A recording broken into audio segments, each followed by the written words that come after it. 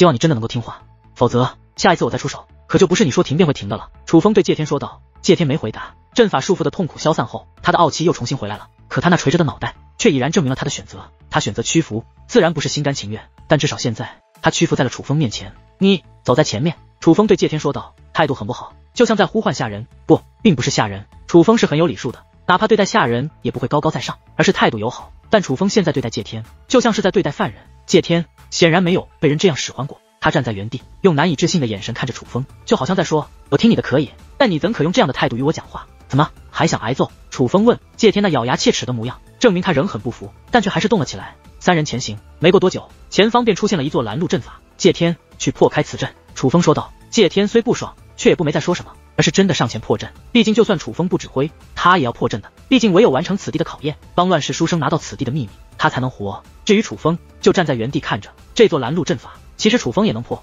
虽说楚风是金龙神袍，可若只是破解结界阵法，其实力可达到堪比七品半神的仙龙神袍。而凭借楚风从秦九那里得到的传承，他对破阵的理解则是远非寻常仙龙神袍可比。但楚风之所以要让介天来破，就是想观察一下介天的手段。果然介天的破阵手段很强，无论是对结界之力的掌控，还是对这阵法的观察，以及自己对破阵的理解，都很精准。介天的破阵实力也凌驾于寻常的仙龙神袍之上。但楚风还是察觉到了不对，他在隐藏实力。他的结界境界虽是在仙龙神袍，可真正实力绝不止仙龙神袍，破阵水平也不止仙龙神袍。楚风这话是对女王大人说的，这个家伙这么不老实，要不要再揍他一顿？女王大人问。不老实自然要收拾，但不急，先再看看。楚风说道。哪怕介天有隐藏，却也丝毫不慌，一副运筹帷幄的模样。而就在此时，一道暗中映入楚风耳帘，乃是就站在楚风身旁的小鱼儿。大哥哥，你是怎么控制住你的杀意的？原来这丫头是好奇楚风控制杀意的手段。毕竟楚风能够让那结界境界远在楚风之上的介天甘愿臣服于他，就是利用了那束缚阵法。束缚阵法在他们三个人脑袋上都有，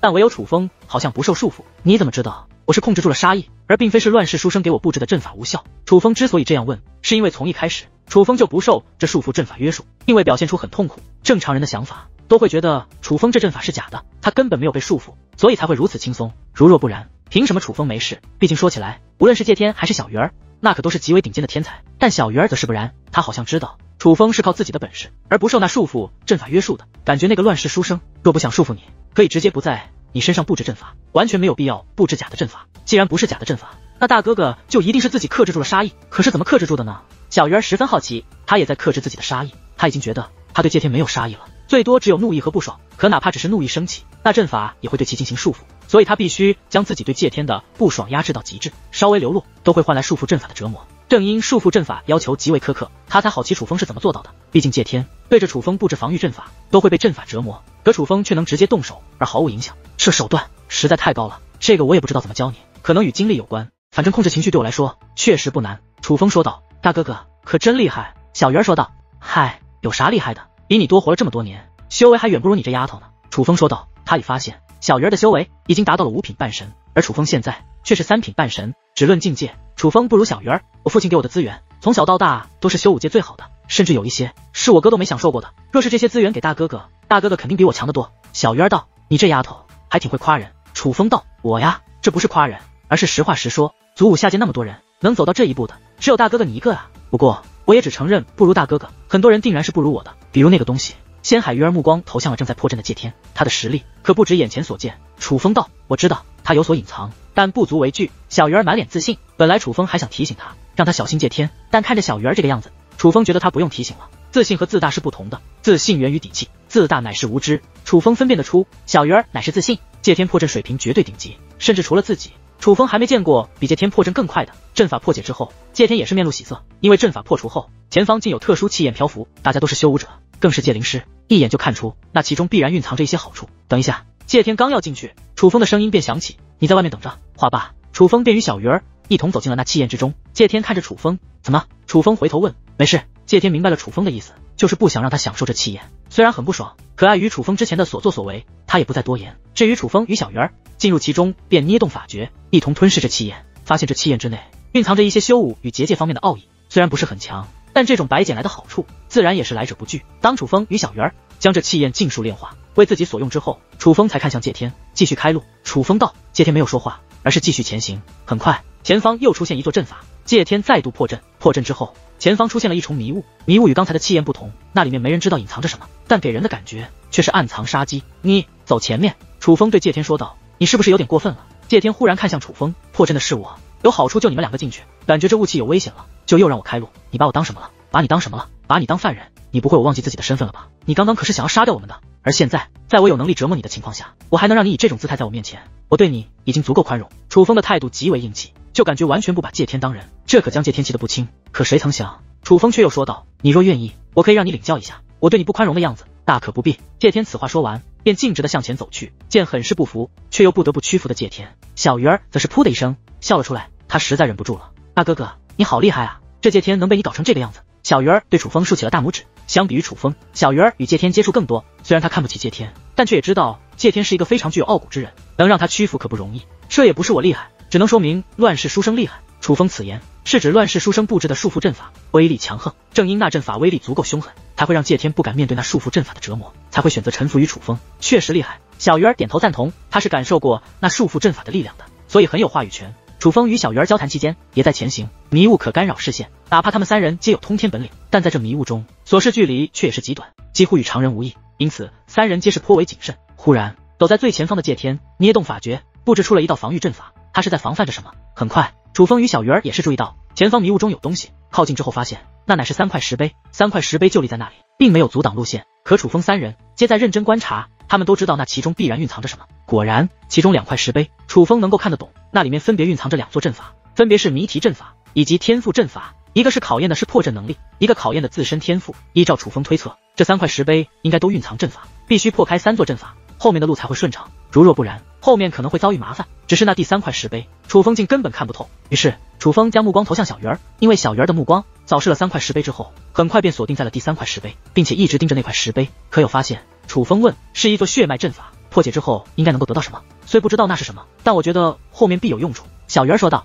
你能破吗？楚风问。楚风之所以这样问，是因为那石碑内容只有小鱼儿看破了，可楚风的观察力怎么会看不破？只有2种可能，第一种是小鱼儿的观察力真的比对楚风强大得多，第二种是这石碑就是为小鱼儿准备的。楚风不是自大，但他觉得第一种的可能性极大，既然如此，那必然就是第2种可能了。这座阵法就交给我吧。小鱼儿对着楚风眨了一下左眼，看似俏皮，实则自信。那这块血脉阵法便交给你了。楚风此话说完，看向介天，介天正在观察那第1块与第2块石碑，这2块石碑你应该看得懂吧？楚风问。介天轻蔑地撇了下嘴，旋即才看向楚风，这2座阵法我都可以破，你选一个你有把握的吧，反正我都可以。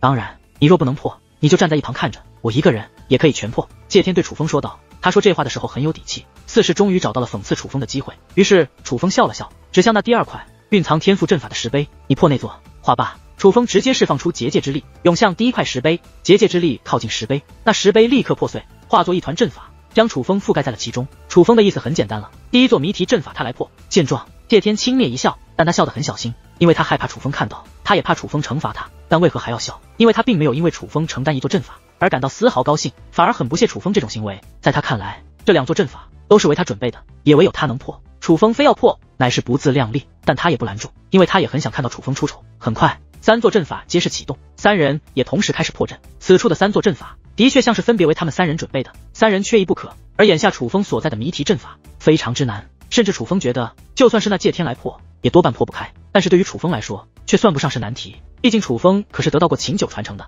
他如今在破阵这方面可以说是所向披靡，只要不是超过他结界之力的阵法，楚风皆不在话下。没过多久，楚风便将这座阵法破解开来，阵法碎裂，那结界之力凝聚在一起，化作了一把结界钥匙。楚风手握钥匙，仔细端详，却看不出这钥匙上蕴藏着什么，似乎就只是简单的钥匙。旋即楚风看向小鱼儿与介天，那2座阵法皆是非同小可，小鱼儿所在的阵法最为壮观，他那阵法很大，里面空间更是难以估量，就像是一个世界，而在那内无数磅礴的力量涌动，随便一股力量若是落入正常世界，那所过之处必然生灵涂炭，成毁人亡，因为每一道力量都具备毁天灭地之威能。可眼下那些力量却是交织在一起，如洪荒猛兽正在不断向一个极为弱小的身影发动攻势，那弱小的身影就是小鱼儿。小鱼儿站在原地，面对那席卷四周磅礴到无法估量的恐怖力量，眼中却没有丝毫慌张，因为在他周身有汹涌的浪潮奔腾，那浪潮之内有着无数凶狠的目光，那是无数只海兽，个个实力滔天，无所不能。在这蕴藏海兽的浪潮面前，哪怕是那无数道恐怖力量，却也是久攻不下，皆被挡在了外面。亲眼看到这一幕，楚风能够感受到小鱼儿那血脉的强大，同时楚风也能在小鱼儿那轻松的脸上判断出，这血脉阵法根本难不住小鱼儿。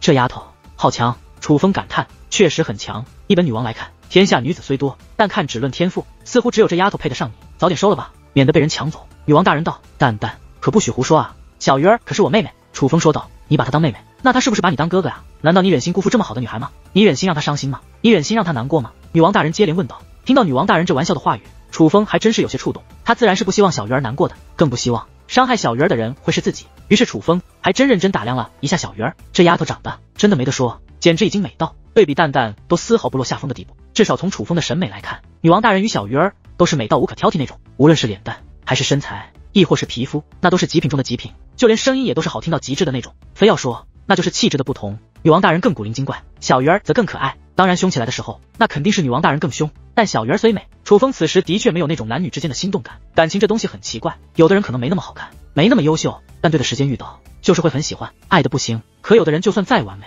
自己也承认他很完美，可就是不喜欢。当然楚风对小鱼儿是很在乎的，只是男女之间的情感暂时的确没有，至于以后谁说得准呢？确定小鱼儿没问题后，楚风将目光投向界天。楚风早就发现界天这座天赋阵法他有些支撑不住了，但此刻他的状态则是越来越糟。界天所在的天赋阵法虽没有小鱼儿所在的阵法那么刺激，但却也很不简单。那阵法内的空间虽没有小鱼儿那座血脉阵法大，但也可以说是一个小型世界了。那小型世界一缕神圣的金光普照下，覆盖了整座大地，而大地极为平淡，没有山川河流，甚至没有一丝尘埃，唯有在那世界的最中心有着一个阶梯，阶梯上面的台阶总共100个，最后一个台阶上面漂浮一个光团，透过光团可以看到那里面包裹着一把钥匙，那钥匙与楚风这把很像，但却也有着一些细微的区别。而界天已经走到了90个台阶，只是此时的他已是满头大汗，气喘吁吁，是真正的汗如雨下，看得出来他距离极限已经很近了。他的天赋这么差吗？怎么才第90个台阶就已经这个模样了？女王大人问。从他对结界之术的使用来看，其天赋应该很高才对，难道说这天赋阵法真的如此之难？楚风心中他也泛起了嘀咕。而很快小鱼儿所在的血脉阵法平息下来，小鱼儿抗下了所有攻势，最终那漫天的力量汇集到一起，一把钥匙落入了小鱼儿手中，随之血脉阵法也飘散而去。阵法还未彻底飘散，小鱼儿便从里面跑了出来，他手举钥匙，那蹦蹦跳跳的样子可爱极了，就像是一个小孩子拿到了喜爱的玩具一样开心。楚风看着他蹦跳着向自己走来，恍惚间那个在东方海域遇到的小娃娃又浮现在眼前。但很快楚风被拉回了现实，让楚风清醒的并不是小鱼儿那甜美的笑容，而是小鱼儿的脸上竟连一滴汗都没有留下。可刚刚的血脉阵法明明那么强大，这丫头真恐怖。楚风看到小鱼儿如此轻松的模样，忍不住去想，如果换做自己去破那阵法，也不知道会不会像小鱼儿这样轻松。楚风向来是很自信的人，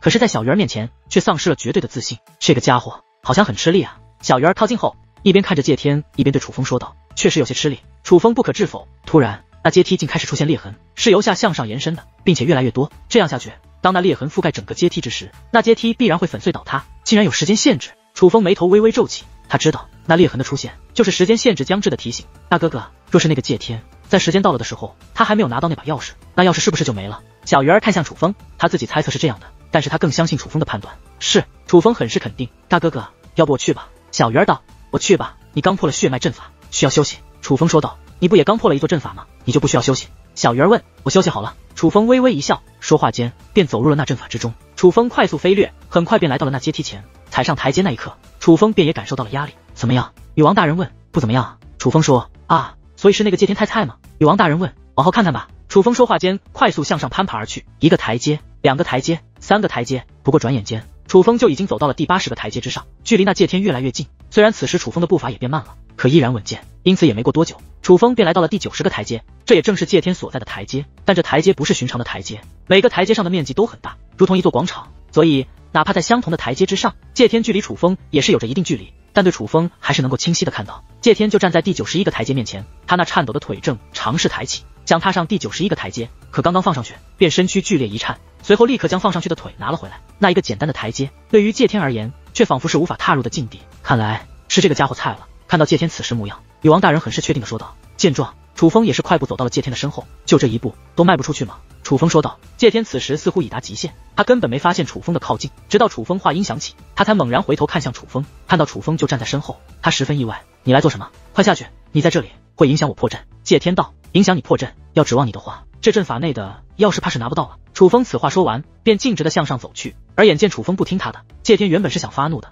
可当楚风从他身旁走过，当他亲眼看到楚风踏上了他无法踏上的第91个台阶，并且仍可继续上前之后，界天愣住了，他嘴巴还在张着，可却无法再吐出半个字，而他的双眼瞪得越来越大，已是极限，可那眼神却是一言难尽。为何会如此？谢天极度不解，那在他看来如此恐怖的台阶，为何楚风可以轻松走过？忽然天地剧烈一颤，仿佛此地将迎来蜕变。是楚风，楚风已经走到了第98个台阶之上，并且来到了第99个台阶的下方，就只差2个台阶，他就可以登上顶端，可以拿到那把钥匙。可楚风原本顺畅的步伐，却在此刻停住了。终于，他也到极限了吗？谢天紧紧地盯着楚风，他现在根本不在乎能否拿到那钥匙了，他只希望楚风失败。可楚风稍作调整，却还是踏出了那一步。从他的动作来看，踏上第99个台阶，对于楚风而言似乎也并不是难事，那他为何犹豫？谢天不解之际，忽然天地震荡，一切皆是源自于那阶梯，是阶梯上的第99个台阶。那台阶之上，肉眼可见的压力浮现，压带着刺耳的死后，直奔楚风冲击而去。在那压力的冲击下，楚风何止是衣衫猎猎作响，何止是发丝疯狂舞动，在那压力面前，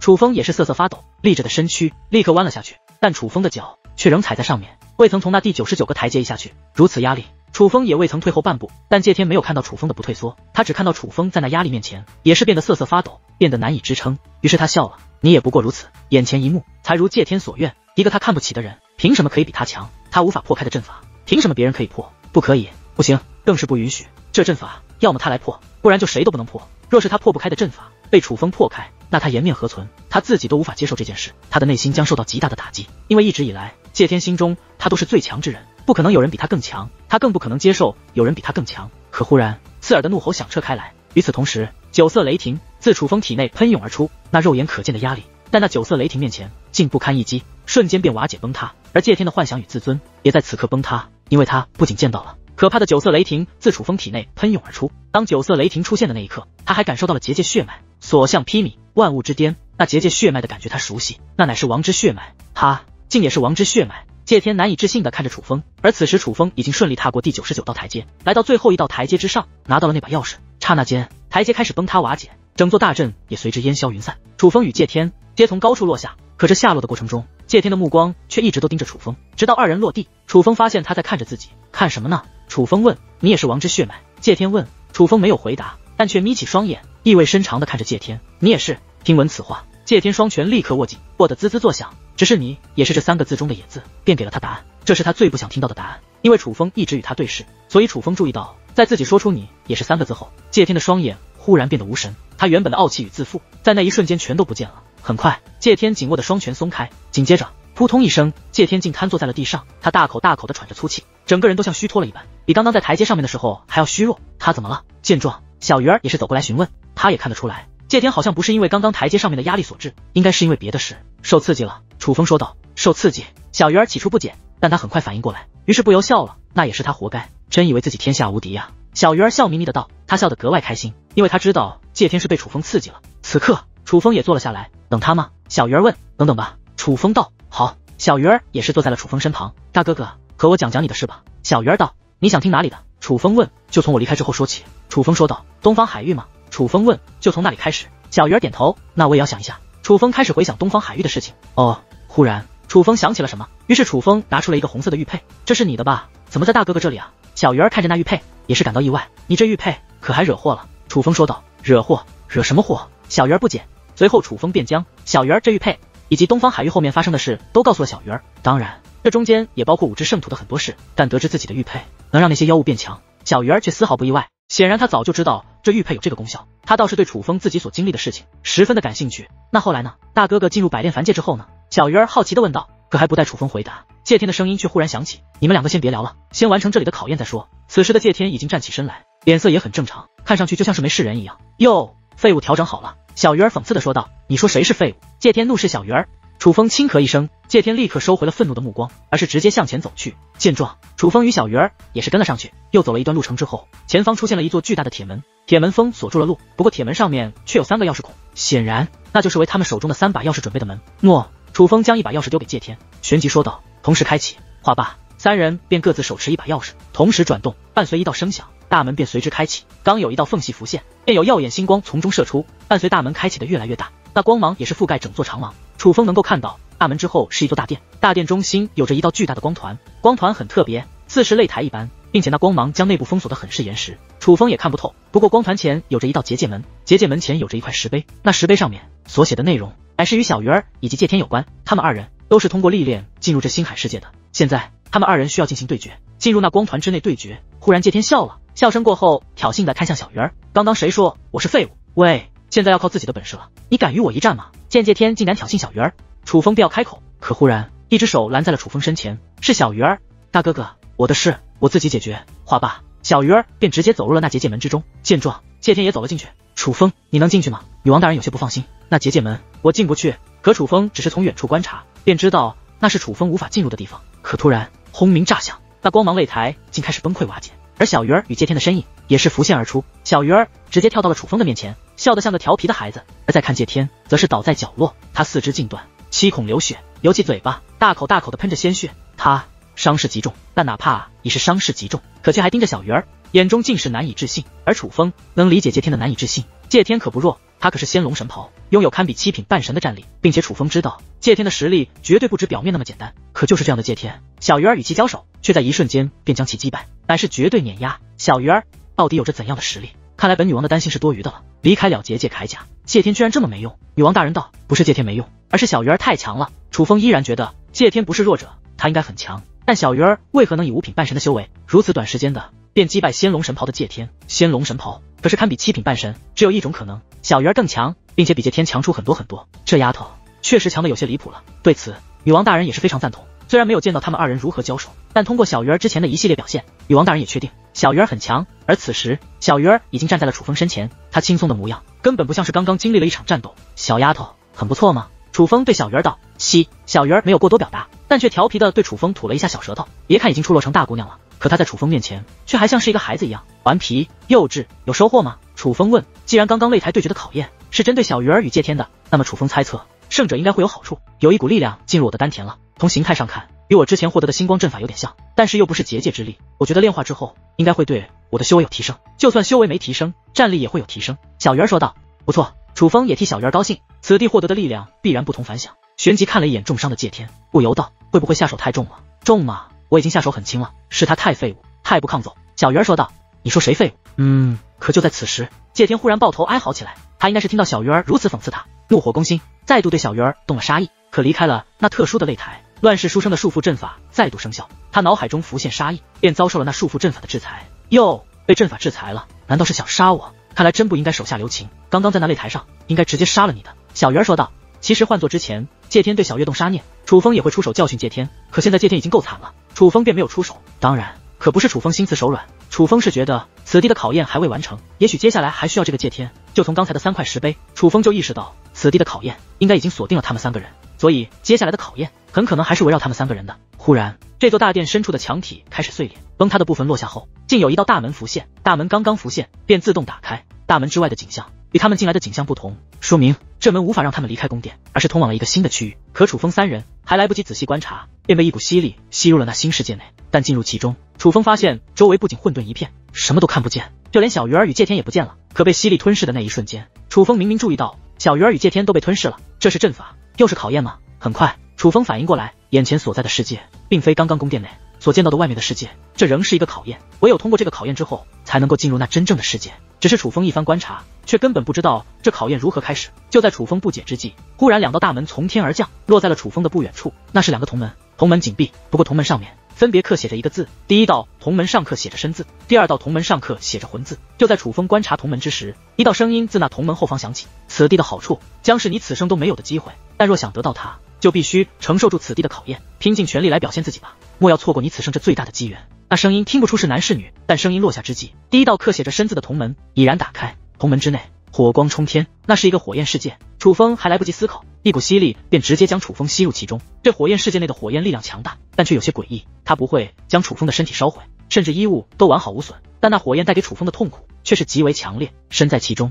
楚风就像是一个兵器，正在被烈焰熔炼锻造。可楚风觉得，既是考验，必然就会有方法，若只是这样硬扛，就算能够忍受这种痛楚，但也未必会通过考验。于是楚风强忍剧痛，用心感悟，看能否寻找其他方法。很快，楚风便寻找到了方法。这火焰不能硬抗，而是要抵抗。抵抗也不能使用武力与结界之力，而是要用肉身的强度来抵抗。这不仅需要调动自己的浑身的肌肉，对自己的身体有着极强的掌控力，最主要的是还是要有正确的方法。而抵抗的方法就藏在这烈焰之中，并且楚风已经发现之后，楚风立刻开始完整的搜集，随后便开始催动身体进行抵抗。果然方法有效，明明还在烈焰之内，可那难以忍受的焚烧之痛却越来越淡，随着楚风对那方法的掌握，终于楚风身在烈焰之中，却不再承受丝毫焚烧之痛。而就在这时，一股吸力涌现，楚风被强行拖拽出了这火焰之中，回到了两座同门所在的世界之内。看来是过了，楚风叹道。可就在此时，身自同门关闭，而魂自同门开启，楚风还来不及休息，便被那写着魂字的同门吸入其中。进入这里，楚风立刻听到了无数道尖锐的声音，那似是厉鬼嚎叫，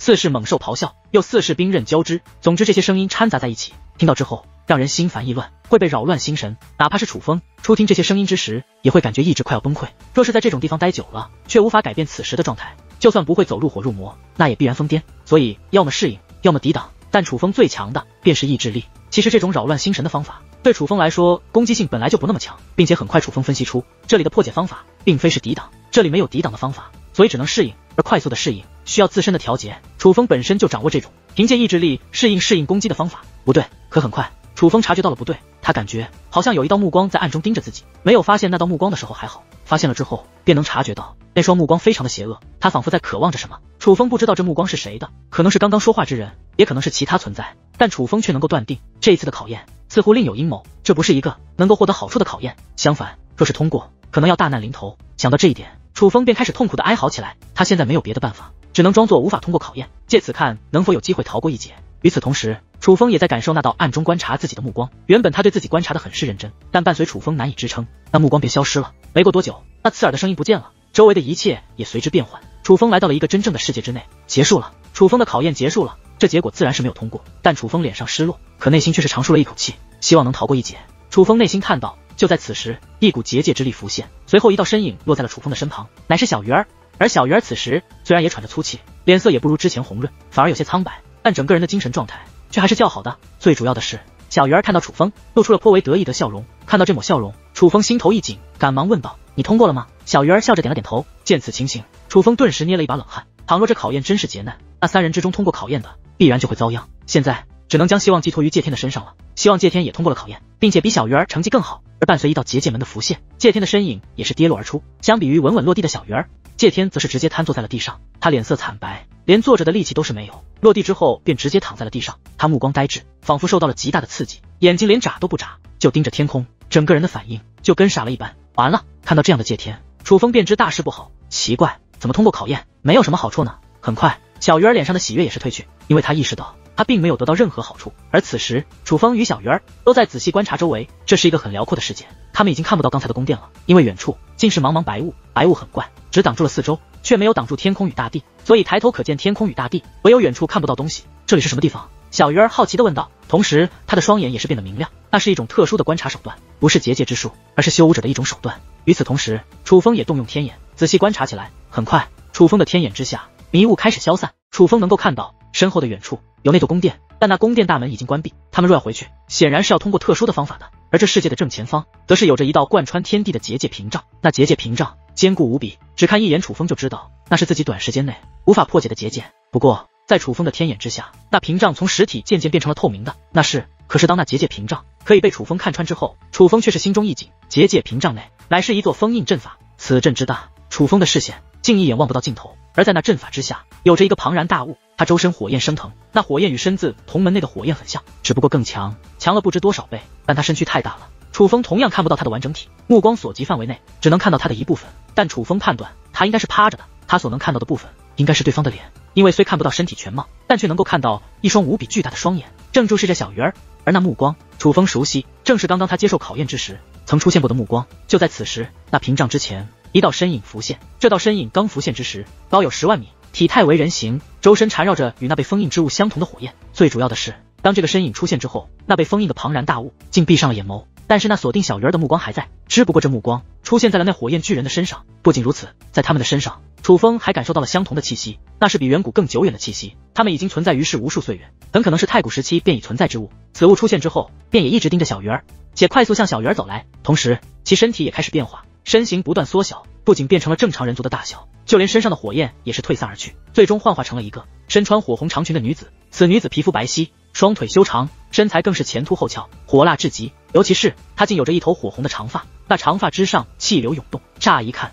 那不像头发，更像是火焰。她的长相用妖精2字形容最为贴切，但却是那种勾人夺魄，很是邪恶的那种妖精。从10万米的火焰巨人变成此时的妩媚女子，她什么都变了，但唯独那目光没变，依旧盯着小鱼儿，依旧不怀好意。怎么回事？他是那被封印之物吗？他怎么跑出来了？女王大人也看到了楚风所见到的，也是大感不妙。不知道，但感觉就是同一个人。莫非是本体被封印了，但却逃出来了一缕力量？楚风猜测着。小鱼儿虽使用了观察手段，但却没有楚风看得清楚。打量四周的同时，目光也是茫然好奇的。但随着那女子的靠近，小鱼儿也察觉到了那位的到来，将目光投了过去。很快，那位穿过雾气，出现在了小鱼儿的视线之内。伴随这名女子的出现，介天也是从恍惚中惊醒，仔细打量起眼前这名妖艳火辣的女子。小妮子真是不错，你居然是唯一通过考验之人，那这机缘便归你所属。此话说完，那女子的身影便开始变得虚幻。等一下，可就在此时，一道身影却忽然出现在了小鱼儿身前，乃是楚风。刚刚的考验我可以完成，楚风说道。听闻此话，那女子目光微微变化，而介天则是轻蔑一笑。利益面前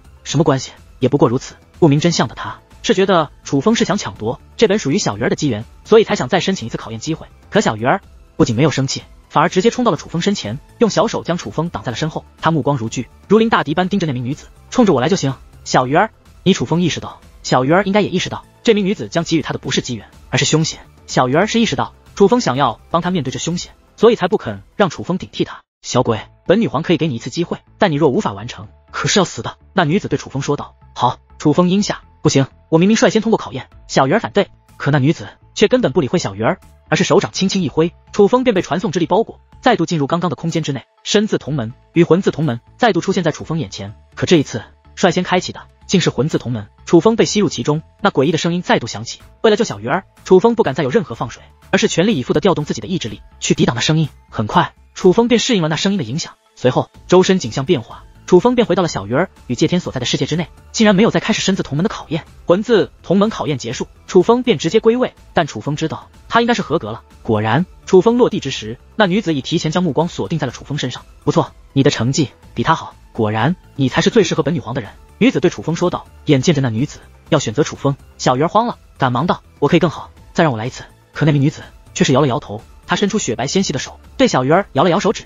不，你不可能比他更好，你第一次就已经全力以赴，而他并没有。听闻此话，楚风顿时心中一紧，他意识到了什么，而果然那女子的目光又投向了他。你很聪明，察觉到了本女皇的意图，所以先前故意使诈，装作无法通过考验。但你不笨，本女皇也不愚钝。女子双眼眯成两道月牙，乍一看迷人，实则蕴藏无尽凶险。而见状，楚风再度看向远方迷雾，发现他使用天眼也无法看穿那迷雾。此时楚风也是恍然大悟，原来自己第一次考验放水早就被女子发现，自己反而是上了他的当了。甚至就连刚刚看穿那迷雾与远处的结界屏障，也并非是自己天眼的力量，而是对方有意想让楚风看到的，都是他有意为之，故意让楚风意识到他的危险，从而逼楚风再度进行考核。别慌，这是你的福气。那女子对着楚风邪魅一笑，随后便化作一道火红气焰，直奔楚风冲击而来。见状，小鱼儿还想抵挡，可刹那间，一股无与伦比的压迫从天而降，楚风与小鱼儿皆是动弹不得，只能眼睁睁地看着那女子化作的火红气焰进入楚风的体内。那女子化作的气焰已经进入楚风的丹田世界之中，此刻他恢复成了高达10万米的火焰巨人。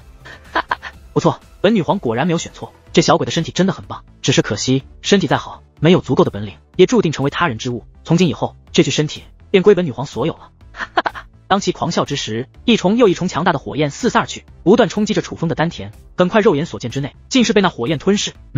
楚风便感觉自己身体虚弱无比，自己的意识开始模糊，仿佛一切都不再属于自己，自己的生命与意识都要在此刻消散。可忽然，那种意识模糊的感觉不见，一切仿佛恢复了正常。原来是那充斥丹田的火焰不见了。这一刻，那女子的笑声也是忽然停止，她的目光之中没有了重获新生的狂喜，取而代之的乃是一抹恐慌。而当他的回头之际，只见9只雷霆巨兽已是出现在了他的身后，哪怕他之身躯已是高达10万米之举，是真正的顶天立地之物，可如此近距离的面对9只雷霆巨兽，他那身躯却也变得渺小不堪，宛如一个正常的人类站在了9座高峰面前。看到那9只雷霆巨兽的一瞬间，女子便赶忙开口，抱歉，刚才是开玩笑的，我这就走。女子说话间已是再度化作红色气焰，想要逃离这丹田世界。刹那间，9声怒吼同时咆哮，9色神雷已化作雷霆牢笼，将女子困在当中。任凭女子力量再强，可却也无法脱困。于是她再度化作女子模样，此时没有了之前的霸道，反而眼含热泪，委屈巴巴。干嘛啊？都说开玩笑的，放我走吧，我错了还不行吗？楚风能够感受到丹田世界内发生的变化，于是赶忙将意识投射到丹田世界之中，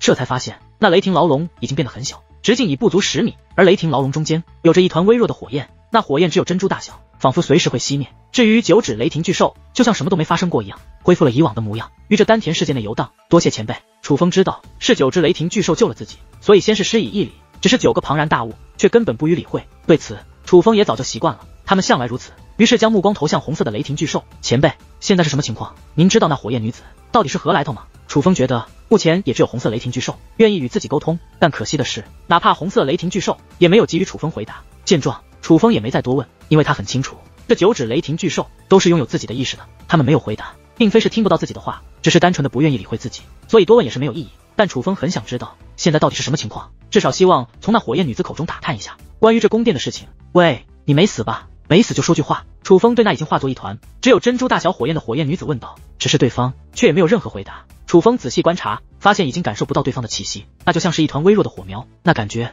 他随时都会消散。无可奈何之下，楚风只能将意识投射回本体，因为此时小鱼儿正紧张地站在自己面前，满脸的担心。别担心，我没事。楚风笑着说道。真的没事吗？可那个女子刚刚给我的感觉很是危险。小鱼儿有些不太相信，他怕楚风想再安慰他，他的确不怀好意，想夺走我的身体。刚刚的考验不过是想在我们3人之中选出一个最适合他的人罢了，根本就没什么好处。楚风这话是暗中传音，他不想让界天知道，于是又补充道，不过无碍，我的血脉已经将他控制住了，他伤害不到我，反而是自身难保。听到楚风这样说，小鱼儿脸上的担忧才消散，取而代之的乃是那甜美的笑容。大哥哥果然厉害，那他到底是什么？他应该不属于这里吧？小鱼儿问。他很聪明，虽然只是短暂的见面，且见到的远没有楚风多，但是他也有了一些自己的猜测。我也有这样想的，这女子应该不属于这里，但她现在好像快死了一样，我也无法与她沟通。不过刚刚我看到远处有一个比那女子强大数倍的庞然大物，二者气息相同，很可能那庞然大物是女子本体，只不过被一座更为强大的阵法封印着。我猜测这女子应该也是为此地的宝藏而来，但因为某种原因她被封印了。刚刚出现的可能是她的一缕灵魂，或是某种特殊的脱困手段，可她想脱困也不容易，所以才需要掌控我的身体。楚风说道。那也就是说那女子是个意外，与此地考验无关，我们的考验还未结束。小鱼儿问道。应该没有结束，楚风说道。可就在此时，虚空之上一道巨大的星光结界门浮现而出，紧接着一股吸力从天而降，将楚风卷入其中。进入其中之后，3人又快速的飞落而下。只是飞落而下之后，楚风3人发现他们已不在刚刚的世界之内，而是回到了心念领地，因为乱世书生以及那黑焰怪物就站在他们3人的不远处，同时他们最初踏入的宫殿也在面前。怎么回来了？考验结束了吗？小鱼儿看向楚风，暗中问道。此刻他们的头顶上方也有一个巨大的星空结界门，那与刚刚将他们卷入其中的结界门一样，他们都看得出来那是这星海世界的力量，与乱世书生无关，所以不是乱世书生强行将他们带出来的，而是星海世界的力量将他们送出来的。可好端端的为何将他们送出来？是考验结束了，可他们并没有失败啊，既然没有失败，不是应该继续吗？很快那星光结界门便消散了，仿佛一切真的就到此为止了。看来你们失败了。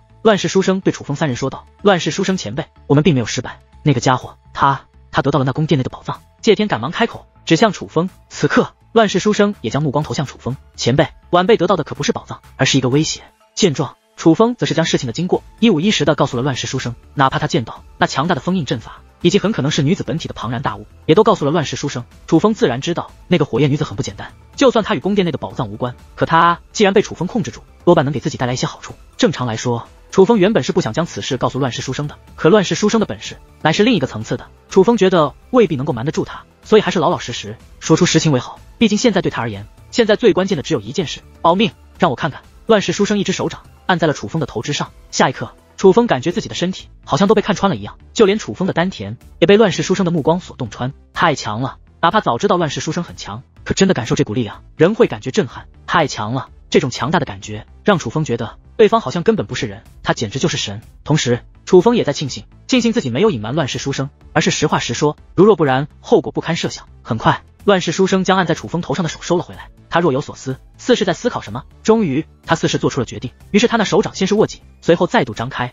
在其掌心出现了一团结界之力。那团结界之力不过掌心大小，但出现那一刻，天地剧烈摇晃，哪怕楚风与小鱼儿这等修为都难以站稳，因为那团不大的结界之力之中却蕴含着足以可以毁灭世界的力量。你要做什么？见状，小鱼儿慌了，说话间便想冲向楚风，可他却发现他根本动弹不得。至于乱世书生则一直盯着楚风，忽然他笑了，下一刻那只手掌对准了宫殿，刹那间阵法变化，无数锁链自其手心飞掠而出，将那巨大的宫殿缠绕住。宫殿有磅礴的星光之力浮现，似是想要抵挡，可奈何乱世书生释放的锁链极为强横，任凭是那星光之力都难以抵挡。很快那星光之力开始碎裂，宫殿彻底被锁链缠绕。此一刻天地间的摇晃更为剧烈，楚风与小鱼儿彻底无法站稳，纷纷瘫坐在了地上，他们都将目光投向了那锁链阵法以及宫殿之上。那宫殿失去星光之力的庇护，已是强弩之末，很快便开始变小，最终巨大的宫殿化作很小之物，被吸入了乱世书生的掌心之中。此时，这整个心念领地的大地开始出现裂痕，虚空之上也出现裂痕，仿佛这里最重要的灵魂不在了，而此地也将要随之覆灭一般。但乱世书生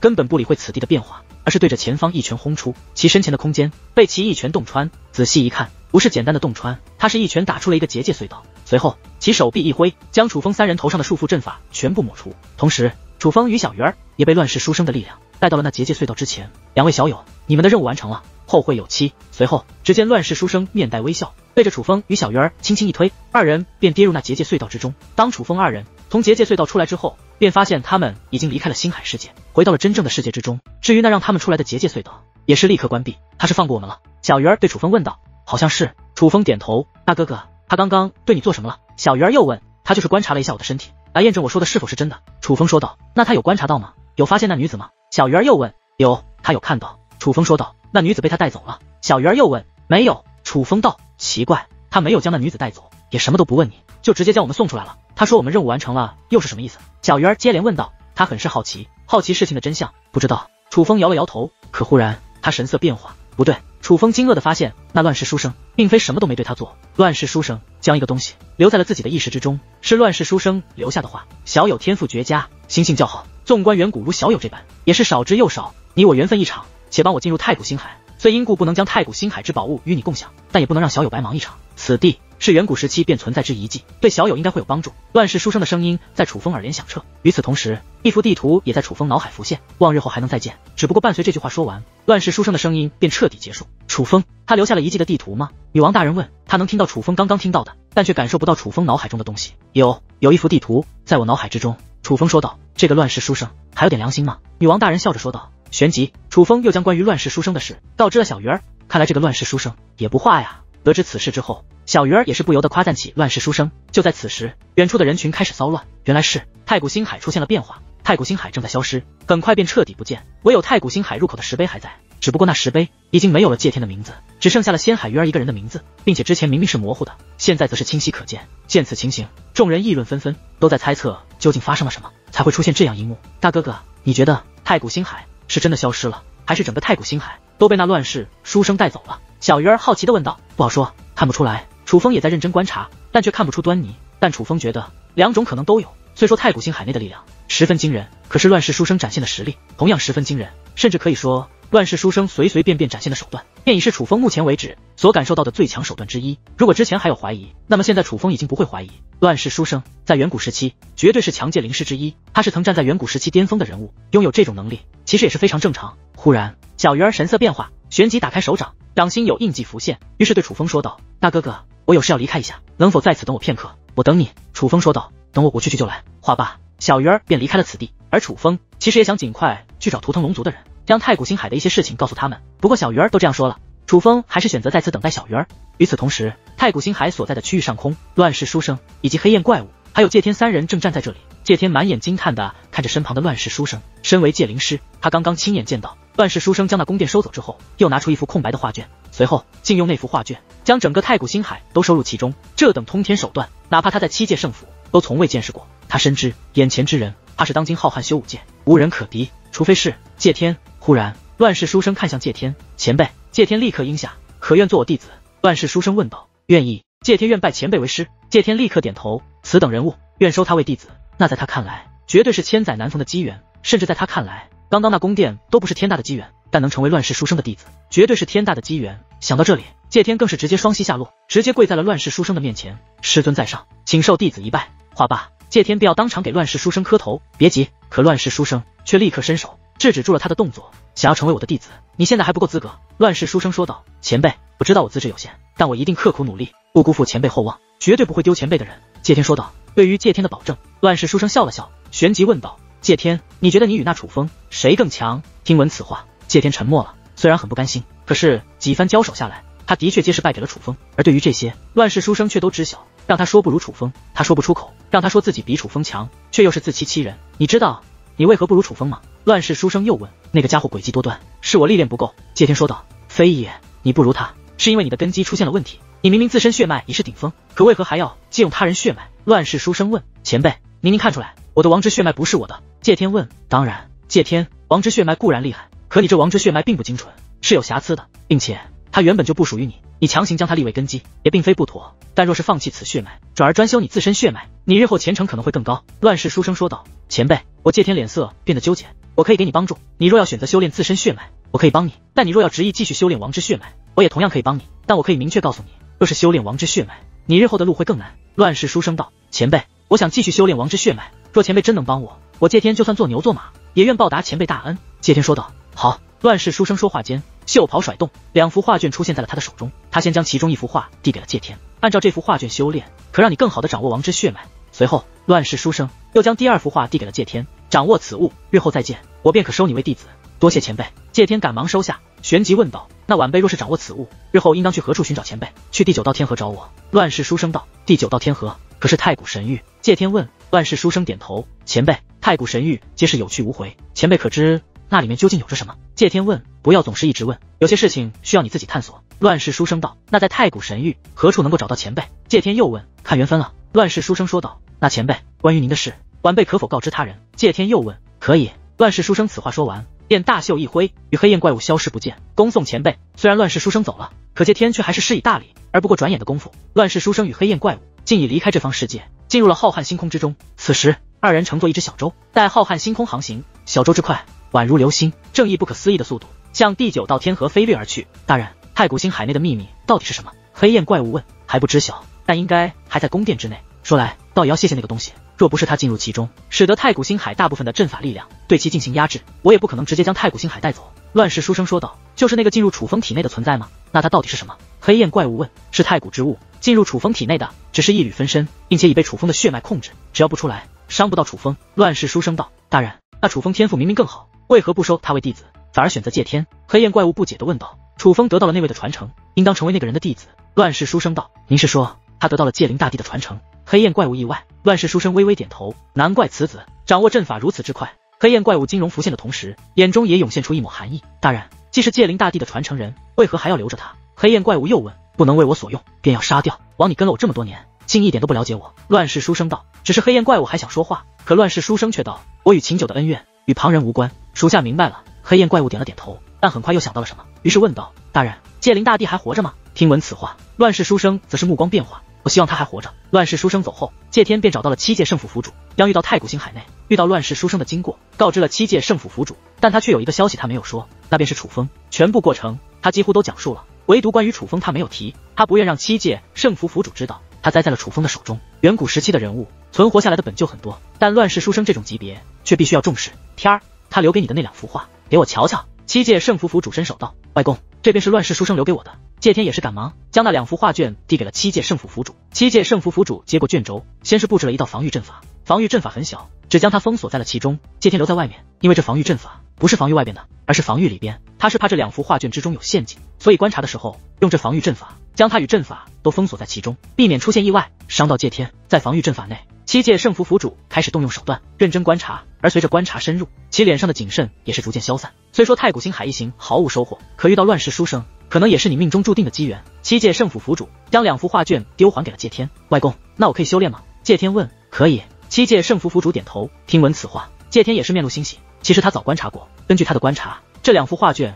也都没任何危险，尤其是那幅可以让他对王之血脉掌握更强的画卷，那里面的阵法对他很有帮助。但他对其外公十分信任，其外公确认过后，他更踏实。仙海鱼儿本领如何？忽然7届圣府府主问道。且说话的时候看向了那座太古星海的入口石碑，虽说太古星海不在了，但入口石碑还留着，就像是有意向世人宣布仙海鱼儿是最终挑战太古星海成功之人一般。此刻戒天脸色一僵，他并不愿意回答这个问题，但还是开口了。当今修武界小辈之中，他为最强，我现在确实不如他。戒天说道。听到戒天说出不如他3个字时，7届圣府府主颇感意外，旋即又问。你有没有与仙海少羽交过手？可以断定他是最强，他绝对在其哥哥之上，但外公放心，给我一些时间，我必会超越于他。戒天说这话的时候很是自信，见戒天如此，7届圣府府主也没有怀疑，反而是笑着点头。天儿自然可以超越他。表达信任后，7届圣府府主又问。那么天儿接下来想去哪里修炼？外公，我想回府内圣地去修炼，我的修为不差，只是根基不稳固，才导致战力弱于仙海鱼儿，我想稳固根基。戒天说道。好，那便回去。7届圣府府主表示赞同。外公，可忽然戒天又开口，却欲言又止。想说什么？七界圣府府主问。界天有些犹豫，但说无妨。与外公有什么不能说的？七界圣府道。见状，界天这才说道：乱世书生说，我自身血脉也不弱，若不修炼王之血脉，而是专注修炼自身血脉，会更好。界天有些害怕，说这话的时候都是低头说的，不敢直视七界圣府府主。七界圣府府主先是笑了，这才说道：王之血脉，大界灵师最强血脉，此事毋庸置疑。天儿你自身血脉自然不弱，若要修炼自身血脉，你的确修炼起来更容易，但你最终的高度必然受限。修炼王之血脉可能开始是难一些，可你若能彻底掌握，日后成就绝对远超你自身血脉。天儿，乱世书生虽是远古时期的大人物，可他的认知就未必一定是对的。天儿也觉得外公说的才是正确的，所以天儿选择继续修炼王之血脉。界天说道。听闻此话，七界圣府府主脸上的笑容明显更加灿烂，也更加具有情感。他笑着拍了拍界天，这才是我的好外孙。旋即，七界圣府府主将目光投向远处的众人，众人仍在对太古星海的消失而议论纷纷。太古星海的消失对他们而言乃是一件大事，日后此事传开，必然惊动整个浩瀚修武界，但知道真相之人却是少之又少。也许是时候了。七界圣府府主说话间，将一个令牌取了出来，那令牌蕴藏着极为强大的阵法力量，但令牌上面却是空白的。外公，您要宣布什么吗？看到这块令牌，界天好奇地问道。在你于太古星海接受试炼期间，也是发生了一些事，神之时代内给予了一些提示，我必须做出应对。七界圣府府主说话间，便开始在那令牌上写下字迹。界天就站在旁边，看着七界圣府府主在那令牌上留下的内容，他越看越是惊讶，并且他知道很快那上面的内容将会传遍整个浩瀚修武界，而这件事也必然将会成为轰动浩瀚修武界的大事。因为七界圣府距离上一次做出类似的事情，那还要追溯到10万年之前。此时小鱼儿站在一艘极为华丽的战船之中，战船之上有着24位身穿铠甲的仙海鱼族族人，而在他们腰间都挂着2个令牌，一个写着仙海，另一个写着殿位。这24名殿位都是仙海鱼族内较为强大的存在，也是一直以来负责贴身守护小鱼儿之人。就在刚刚，小鱼儿将太古星海内的经历告知了24名殿位。想不到七界圣府内还有一个界天这样的天才，之前竟从未听闻过，也不知道他与那凌霄到底谁更强。有人道，管他呢，反正都不是咱们小姐的对手。相比于这个叫界天的小鬼，那乱世书生才是威胁。太古星海的消失都与他有关，此人实力绝对不容小觑，居然连远古的存在都开始苏醒了。神之时代还真是不太平啊。得知经过，哪怕见多识广的24名殿位却也是议论纷纷，但他们更多的却是表示担忧。乱世书生那种人物的存在，对于任何势力都是威胁，相比于他们，小鱼儿则是满面轻松。好了，太古星海内嘛，就是这么个情况，麻烦你们回去将这件事告诉我父亲吧。小鱼儿说道。鱼儿殿下，您这是何意？24名殿位中的一名女子率先听出了不对。我妈就先不回去了，你们也不要跟着我。话罢，小鱼儿手中出现一张符纸，见状，20名殿位同时出手，释放出威压，将仙海鱼儿束缚住的同时，更是将其封锁在了当中。他们强大的力量使得小鱼儿开口说话都是不能，可小鱼儿的暗中传音却映入他们的耳帘。嘿嘿，这道符不用捏碎，我意念便可催动，不用为我担心，我很快就会回去的。这道传音响彻之后，那符纸便立刻破碎，下一刻一股强大的力量将小鱼儿覆盖，随后又消失。但一同消失的却不只是那符纸化作的力量，还有小鱼儿。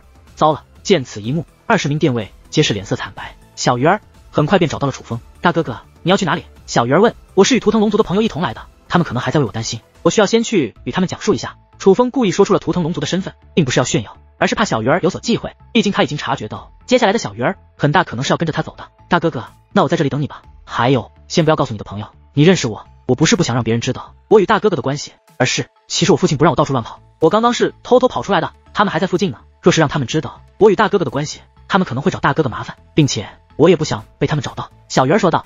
好。楚风应下之后，便立刻去找到了图腾龙族的人，并且将自己在太古星海的遭遇告知了他们。竟然是远古时期的人物。得知太古星域内的事情，图腾龙族族长以及众位长老皆是满面凝重。一个能够将太古星域收走的人，这种实力未免太可怕了，这对于他们这些天河霸主而言可是极大的威胁。楚风兄弟，那仙海鱼儿呢？他去哪了？忽然龙成宇好奇地问道。他已经离开了。关于小鱼儿，楚风并没有说实话，毕竟已经答应了小鱼儿不泄露他的踪迹了。太可惜了，居然没机会见到仙海鱼儿。龙成宇有些遗憾。会有机会的，楚风说道。嘿嘿，楚风兄弟，你们此行并肩作战，也算是朋友了吧？以后有机会要给兄弟引荐一下，也让兄弟我见识一下仙海鱼儿小公主的风采。龙成宇说话的时候，不仅满面笑意，那小眼神里更是流露出真情实感的期望。一定，楚风应道。随后，图腾龙族的众人也是围绕着太古星海的事情进行讨论，这对于他们来说乃是大事。无论是乱世书生的出现，还是七界圣府小辈界天的出现，这都必须认真对待。而楚风也是在此期间得知，龙成宇等人在七界圣府府主的帮助下，将那铠甲虚影炼化，使得他们的血脉得到了增强。只不过他们需要回到图腾龙族内进行稳固，这样可以让他们的血脉更强。得知他们也要回到图腾龙族修炼，楚风便与龙成宇以及龙木熙等人进行了告别。告别之后，楚风便又找到了小鱼儿。小鱼儿见到楚风归来，精致的小脸上顿时笑容洋溢。可还不待他们二人说话交谈，天际之上却是出现变化，先是绚丽的结界之力于天际盘旋，覆盖肉眼所见之处的整片天空，随后结界之力化作白色，如一道遮天蔽日的白纸，封锁住了天际。不过白纸之上很快便有巨大的字体浮现，当今时代人才辈出，但天赋再好，若没有正确引导，也往往难成大器。我七界圣府为让更多后辈有成长机会，将来能为浩瀚修武界做出贡献，决定打开七界圣府的大门，招收优秀界灵师拜入我七界圣府门下。凡是未满100岁小辈之界灵师，皆可到我七界天河的春之上界报名参加考核。凡是能够通过考核者，皆可成为七界圣府之人，从此得我七界圣府庇护，享浩瀚修武界最优质的界灵师资源。通过考核的第1名，更是可获得七界圣府授予的圣府星星称号，同时也将获得七界圣府圣级宝物任选其一的奖励。此次诏令发布者界天然。当这些内容浮现之后，顿时引起轩然大波，甚至比太古星海的消失更为轰动。不因别的，只因七界圣府上次公开招揽人才，还要追溯到10万年之前。这之后的10万年内，虽说出现优秀的界灵师，七界圣府也会抛出橄榄枝，但却也是有着极为严苛的要求。第一，对方要足够优秀，至少在浩瀚修武界是有名号的存在。第二，要经过考核期，而这个考核期则是足足1万年之久，要漫长的万年考核期过了之后，才能判定其是否能够永久获得七界圣府的身份。也因为这2个苛刻的条件，这10万年来真正加入七界圣府的界灵师都是屈指可数的。可现在竟然公开招揽优秀界灵师，并且动用了七界圣府的秘宝七界诏令，这真可谓是一反常态。哟，难道是听闻界天被击败了，让七界圣府意识到七界圣府当今后辈并不中用，所以想招揽外面的人才了吗？见到七界诏令上的内容后，小鱼儿调侃道：“此物应该是剑之宝吧？”楚风也在望着天际，楚风意识到此物极为磅礴，虽是阵法所化之虚影，而并非实体，但可能远不止覆盖眼前世界。是，此物乃七界圣府的秘宝。七界诏令，它可以传播的范围极广，最起码也能传播到一道天河之内。但若是催动者实力强大，可以传播更远。我听说最远的一次覆盖到了5道天河。小鱼儿此话说完，又眨巴着美眸对楚风问道：“大哥哥，你怎么对宝物感兴趣？对这内容不感兴趣？七界圣府可是不管人品如何，但他们掌握的资源的确是顶级。你又是界灵师，难道不感兴趣吗？”“没啥兴趣。”楚风说道。“其实不是没兴趣，只是楚风不想成为七界圣府之人。那大哥哥，接下来有何打算？”小鱼儿问。“你有想去的地方吗？”楚风问。“有啊。”小鱼儿点头。“去哪？”楚风问。小鱼儿双眼眯成2道月牙。“大哥哥去了，我就去了。”“你这丫头！”